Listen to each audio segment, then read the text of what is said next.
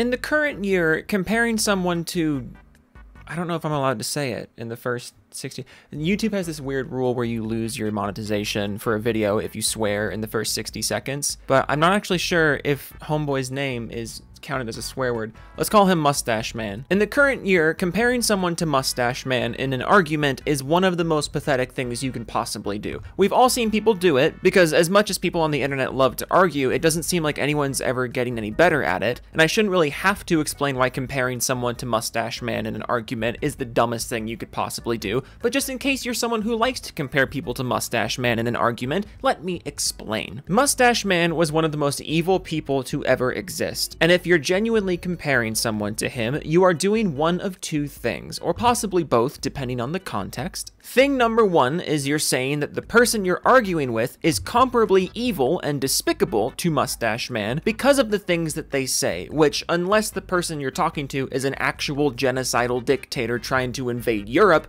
it's just a really stupid thing to do. Or, thing number two you're doing is essentially saying that the stuff Mustache Man did was equally bad as the stuff you disagree with in that argument, which I would say is even more offensive than thing number one, because only the dumbest person alive could take actual literal Mustache Man and think to themselves, yeah, all that dude's murdering and genociding and country invading, that was basically the same as this person who disagreed with me on the internet. You know, the thing that literally doesn't affect anybody, those two things are equal. Yeah, everything here, totally equal in impact, and I'm drooling on the floor again. Oops. Basically, bringing up Mustache Man, I'm just gonna keep calling him Mustache Man now. I'm just gonna play it extra safe with my monetization. How about that? And down in the comments, I want you to give me your favorite advertiser-friendly name for this guy, just because I think that would be funny. But basically, my thesis here is that bringing up Mustache Man in an argument for no actual reason either means you have no legitimate argument and are just trying to play a proverbial trump card that isn't actually a trump card, or it means you're a complete idiot who actually equates one of the most evil people to ever exist with anyone who disagrees with you and your dogshit opinions.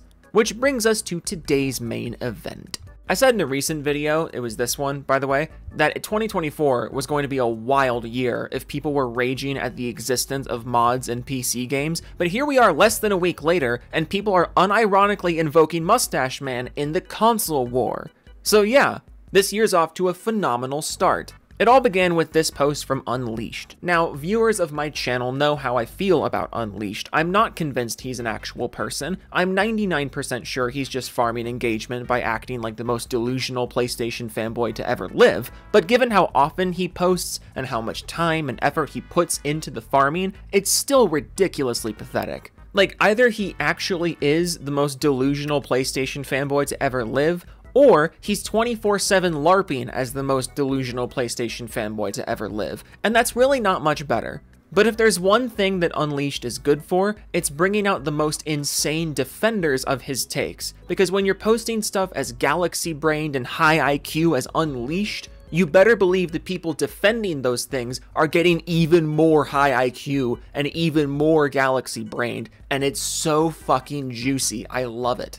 Basically, Unleashed, if you're watching this, never stop. Like, truly, never stop, never change, not even a little bit. So anyways, Unleashed goes ahead and posts this 0 out of 8 bait, to which Cam the Goat correctly replies and points out that this kind of non-stop obsessive hate for something is, you know, obsessive. But this is where the main event really begins. This is our inciting incident. You know, on the plot graph, this is when things go upwards, because someone unironically going by revenge with a capital V in the middle of the word revenge, because that's apparently how the word revenge is spelled now, they respond, "A lot of people talked about Mustache Man during World War II.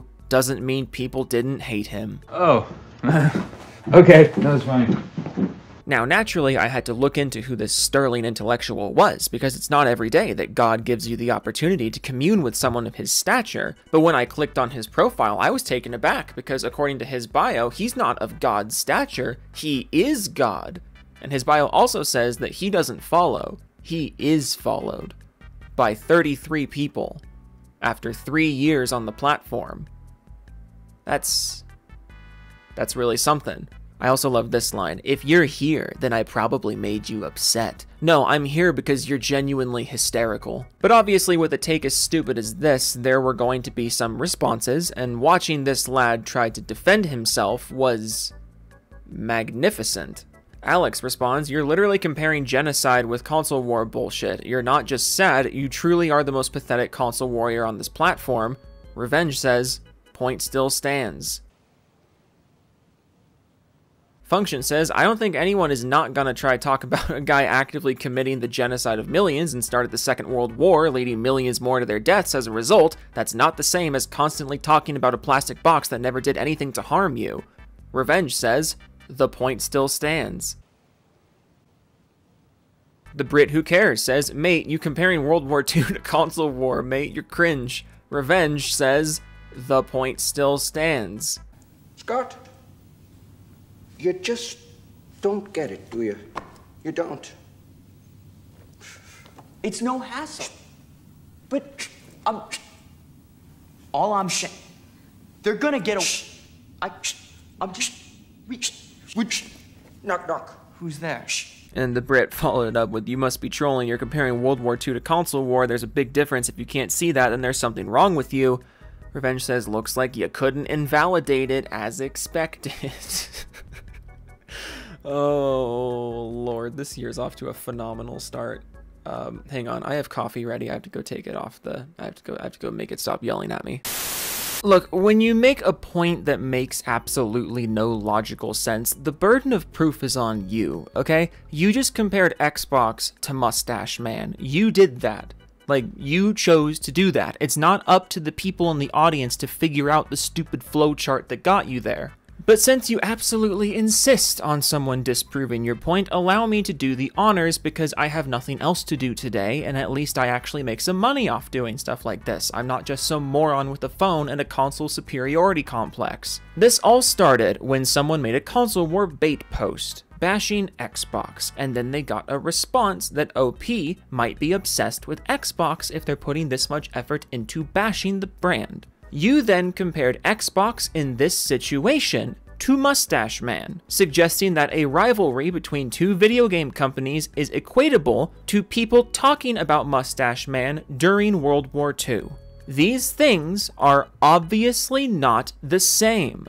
We're talking about consumers of one product obsessively throwing shade at a different product. This is simply not equatable to an actual genocidal dictator who was obviously going to be in public discourse because people were trying to put a stop to him. Remember what I said earlier in this video about how comparing people's arguments to Mustache Man does one of two things? Because this is exactly what I'm talking about. By acting like these two things are the same, you're suggesting that the people obsessively bashing Xbox at every opportunity are doing so because the presence of Xbox is an existential threat to various peoples and countries, which is stupid.